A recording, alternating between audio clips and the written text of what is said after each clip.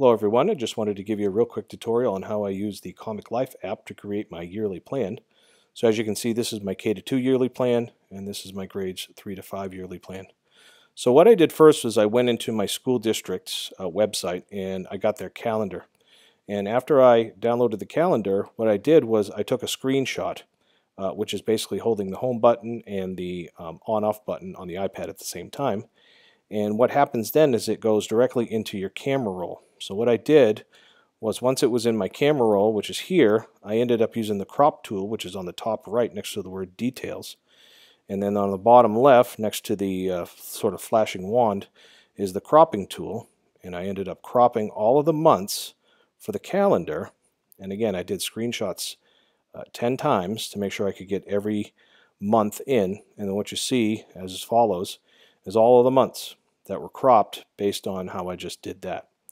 And then what I did was I went into the Comic Life program and I put all of those on one sheet just to make sure that they were all sort of the same size. And as you can see, they're all roughly about the same size. Didn't have to be perfect, but as close as I could get it.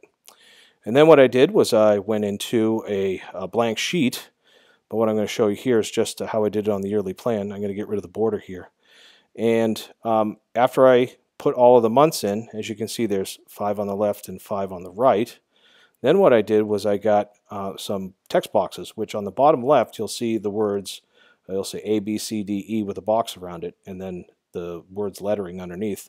But I hit that box there, and I was able to put in whatever unit I wanted to do. And you can adjust the font and all that if you want to. I selected it all and I centered it, and then once that was good and I liked it, I put it up. And then from there, if you go to the paintbrush on the top right, you can fill that with whatever color you want. Any other colors that are up here.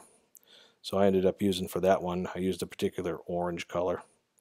Adjusted it a little bit and made it a little bit orangey.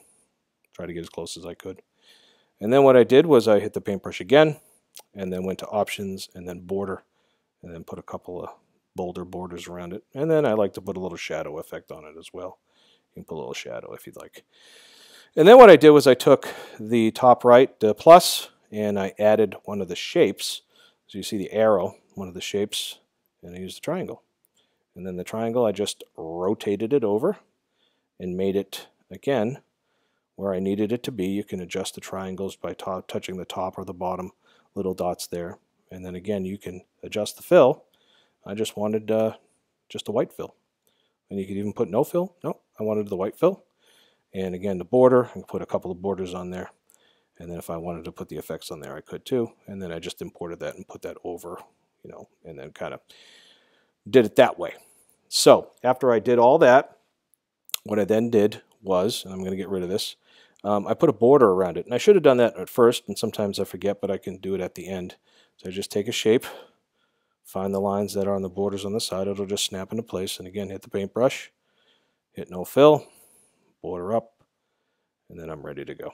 So that's how I did my yearly plan. So if you have any questions, please let me know. Hope this tutorial was beneficial for you. And as you can tell, I absolutely love the Comic Life program. So thanks again for watching.